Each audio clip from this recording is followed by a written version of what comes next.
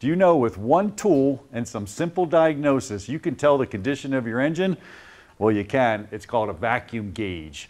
Welcome to this AMSOIL Tech Tip.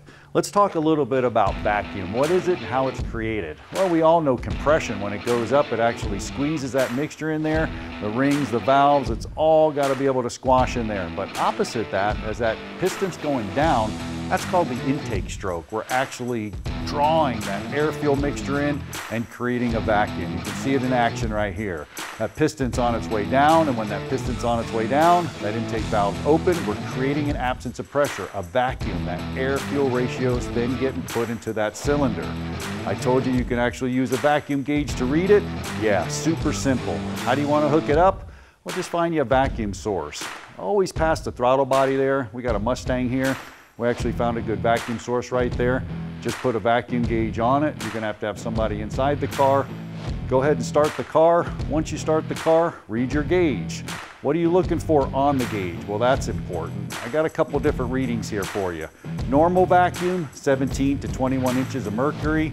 Low but steady, the actual next three of them. You got low but steady, you got steady low, and then you got steady low. You either have an intake leak or something going on with the timing, something like that.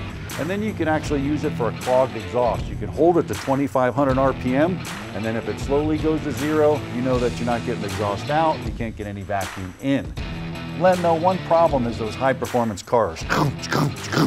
That camshaft. If I have that camshaft, vacuum gauge readings are not going to work, and you need some special considerations with that as well. What are you going to do for high performance cars with AMSOIL? Well, from an oil standpoint, generally speaking, that hippity-hoppity camshaft that you're talking about, it requires more additives, more wear protection. Basically, it's a boosted, formulation. Our racing oils, when we're speaking ultra-high performance, are fortified with that. So it's got extra zinc, is the key word that everybody knows. It's got boosted zinc. It's got boosted anti-wear additives. It's got very, very robust, heavy-duty base oils in it to provide the protection that those racing engines require. Now, they need that because of bearings. Let's talk a little bit about bearings and racing oils, more compression. Right, compression, supercharging, nitrous oxide, all of those things are going to apply heavy pressure on the bearings. So if you don't have good film strength, that metal can get real close to touching, and that creates wear. Old school cars with that cam lope, and we also have different camshafts back then too. Correct. Flat tappet camshafts, were and continue to be a thing. Those require, very simply, they require ZDDP, also referred to as zinc.